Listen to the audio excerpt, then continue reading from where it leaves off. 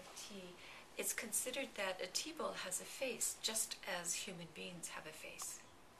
When the host carries the tea bowl into the room, the face of the tea bowl will be facing the host.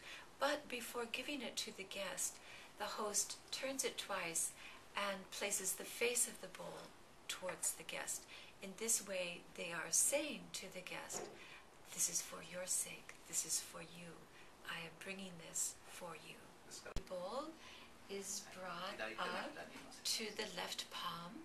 Once you finish drinking, then using your right hand, index and thumb, you'll just wipe the mouth where your lips had been.